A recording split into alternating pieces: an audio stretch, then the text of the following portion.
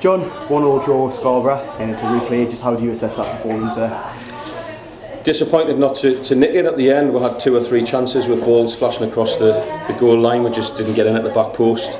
I thought first half we played really well. Second half they had us pinned in for periods without really opening us up.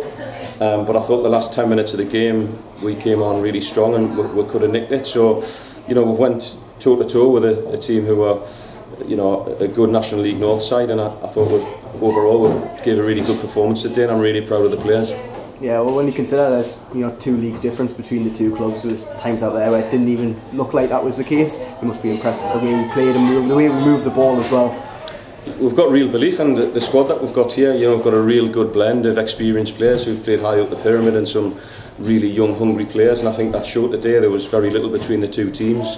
You know, we always fancy ourselves at home, and just disappointed. You know, 2 or 3 chances in the last 5 minutes where we could have nicked the tie, but we've got to recover now and be ready for the replay on Tuesday down at Scarborough on their 3G pitch. You must be delighted with Scott Robson as well, getting a goal, ran his socks off again today. Yeah, Scott's just, he's grown every week. We're delighted with him, his work ethic, and that's a great striker's goal at the back post, so really pleased for Scott, and just really pleased for all of the lads. Everybody played their part today. We've got a really strong squad, and as I say, in the end, just a bit disappointed we didn't win the tie.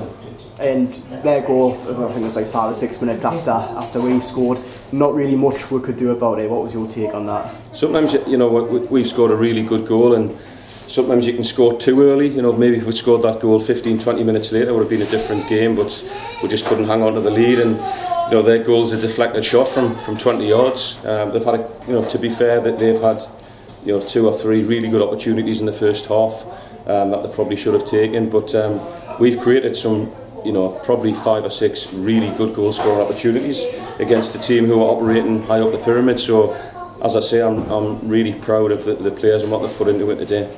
And like we touched on, down to Scarborough on Tuesday night in the replay, and I'm sure you'll be ready to go for that one. Yeah, it's obviously a long trip on a Tuesday night, but you know, they've brought a lot of fans here today, and I'm sure it'll be another good cup tie. I think it was a really good cup tie today. You know, both teams played the game in the right spirit.